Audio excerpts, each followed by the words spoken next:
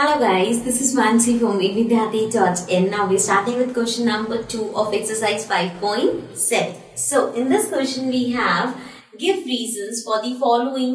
अब यहाँ पे आपको कुछ statements given है जो कि सही है, आपको उनके reasons देने कि वो सही क्यों है. The first one is a square can be thought of a special rectangle. This means कि हम एक square को rectangle बोल सकते हैं. कैसे? Let's see. देखो, when we talk about a square तो हमें पता है कि square की चारों sides equal होती है. When we talk about a rectangle तो rectangle की opposite sides equal होती है, right?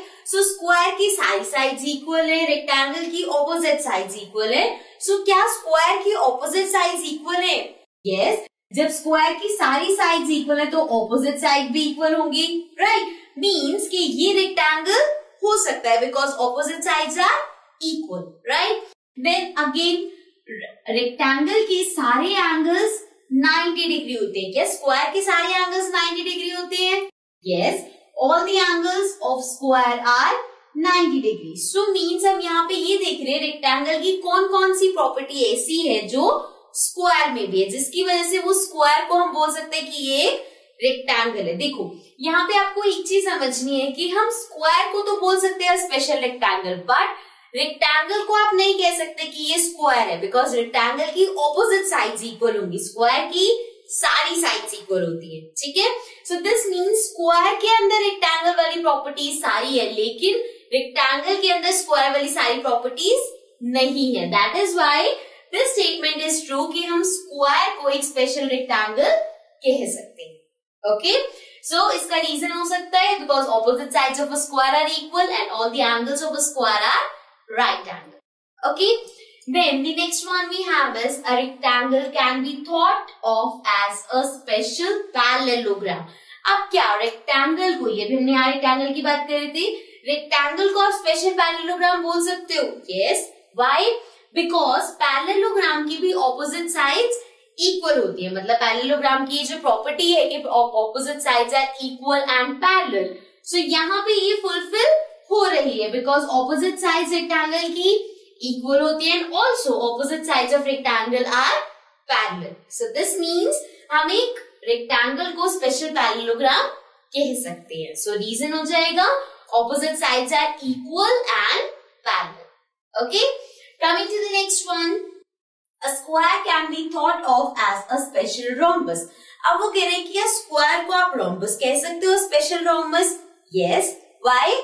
बिकॉज जैसे स्क्वायर में सारी साइड्स इक्वल होती है, सिमिलरली हमारी रोम्बस की भी सारी साइड्स इक्वल होती हैं. सो एक प्रॉपर्टी रोम्बस की फुलफिल हो गई. ऑल्सो स्क्वायर के जो डायगोनल्स होते हैं they are perpendicular to each other, means diagonal 90 degree का एंगल बनाते हैं. सिमिलरली रोम्बस के भी जो डायगोनल्स होते हैं वो परपेंडिकुलर होते हैं. सो दो प्रॉपर्टी ऐसी हो गई रोम्बस की जो स्क्वायर के अंदर है. So this means a square can be said as a special rhombus. Reason क्या हो जाएगा? Diagonals are perpendicular and all the sides are equal. Okay, so this was the third part. Let's come to the other parts.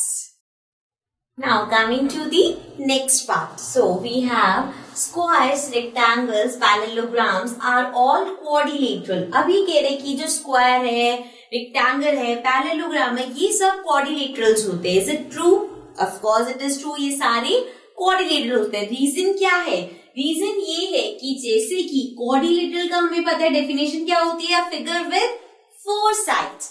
So यहाँ पे ये जो squares है, rectangles है, parallelogram है, ये सब 4-sided figures है. So that's why they are all quadrilateral. तो reason क्या होगा? Because they have 4 sides. Okay.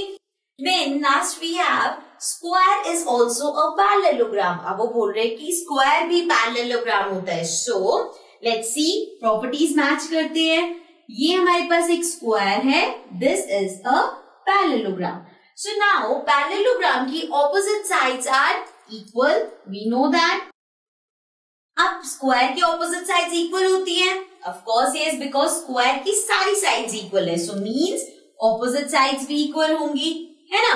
Also we know कि पैरेललोग्राम की जो साइड्स है, ऑपोजिट साइड्स है, दे आर पैरेलल। पैरेललोग्राम का सबसे मेन क्या है कि उसकी ऑपोजिट साइड्स पैरेलल है। क्या स्क्वायर की ऑपोजिट साइड्स पैरेलल है?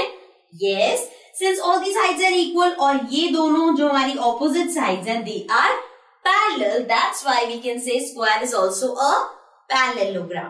देखो यहाँ पे भी ये चीज ध्यान रखनी है, हम स्क्वायर को पैरेललोग्राम बोल सकते हैं बट पैरेललोग्राम स्क्वायर होता है, this is not true because square की प्रॉपर्टीज पैरेललोग्राम में नहीं है। पैरेललोग्राम की प्रॉपर्टी स्क्वायर में है, इसलिए हम स्क्वायर को पैरेललोग्राम कह सकते हैं, लेकिन पैरेललोग्राम को आप स्क्वायर नहीं कह सकते। Okay, so this was the last part of this question. With this we complete this question. Let's come to the next question.